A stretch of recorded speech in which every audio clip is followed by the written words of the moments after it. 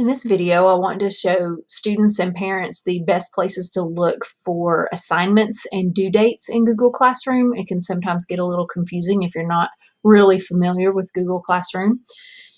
The first place that you can look, this is my son's classrooms, and as you can see, anything he has not turned in, it shows what is due and when, and you can click on those right there and go directly to the assignments. So that is just a really quick place to see things that are due for each class.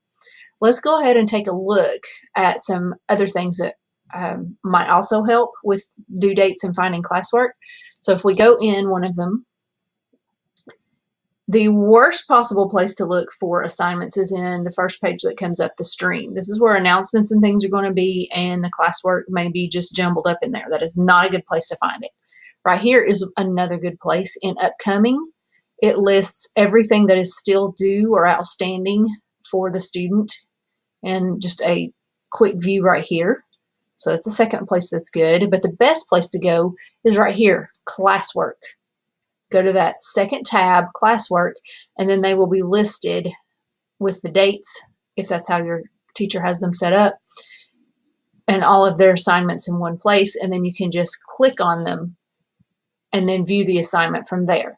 But I've got one more great place to go to help you look for assignments that are due and look at their due dates, especially when planning out the week for your student. Right here, it's great. Google Calendar. Every single assignment that your teachers make, if it has a due date, it automatically is put on the student's Google Calendar. So if we click Google Calendar, it loads up the student's Google Calendar. And now we can see at a glance everything that is due. So today's the 13th. There's a Easter project due and something for science. And then here's some math. Over here's some history. So as long as under other calendars, all of these subjects are checked, then they're going to show up on the students' calendars, and you can click right into those assignments right there.